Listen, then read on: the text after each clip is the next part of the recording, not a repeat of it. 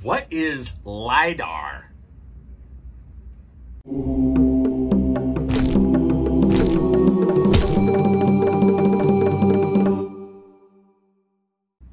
Okay, what is this LiDAR thing that you hear so much about in archaeology? Well, it obviously stands for light detection and ranging. Duh. I know we all know this. So, what does light detection and ranging mean? How this works is there is an instrument that's put into an airplane or a helicopter, and it flies over an area. And this instrument shoots a ton of lasers every second at the ground, right? So if you picture an airplane flying over an area, as it goes by, it's going choo choo choo choo choo choo choo. And that is the actual sound, of course. Choo choo choo choo choo choo choo.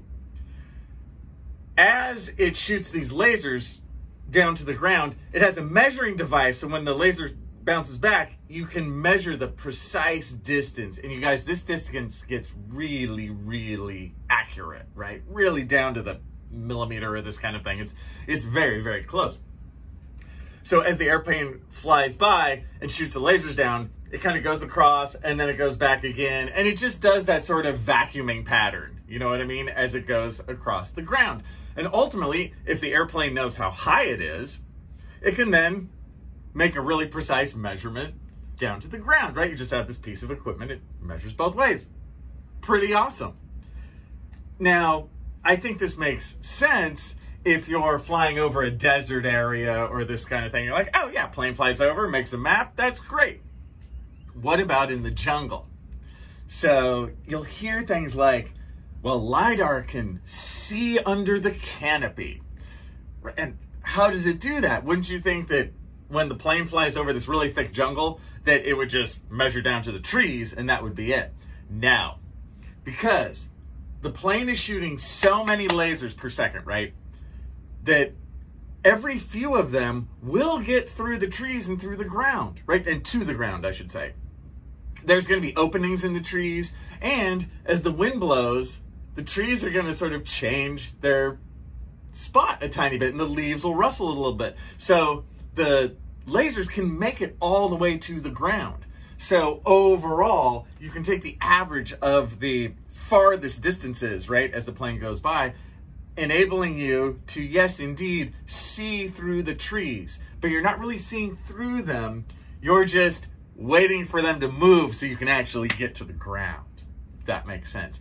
And as we've done these in the Maya world, it has been really fascinating to see the sort of new sites uncovered, and really more than that, you get a better map of sites we already know. I know you hear in the news all the time, ooh, new Maya site found.